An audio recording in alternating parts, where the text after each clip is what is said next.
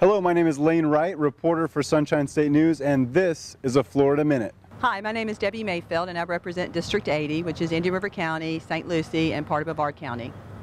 Ms. Mayfield, you have some interesting thoughts on jobs and job creation in Florida. Could you elaborate on that?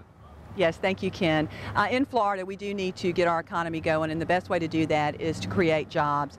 We have a tax credit program for brownfields that we need to continue on with. We have a backlog right now of where developers have went out and did interesting things on projects and created jobs in their area that we need to continue on. But jobs is one of the things that we need to create. We need to get out of the way of businesses and let them get going. We have a lot of regulations that we need to maybe take a look at it, streamlining those processes when it comes to companies wanting to do business in the state of Florida.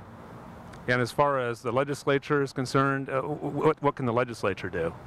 Well, one of the things we can do is streamline those processes. When it comes to permitting, we need to streamline the permitting process. We need to have a one-stop shop for companies that want to look at coming here, so they know exactly what it is they have to do to get through here. And then we also need to look at tax credits. We need to give tax credits to businesses that are moving into our state and existing businesses here to get them to expand what they already have. Thank you very much.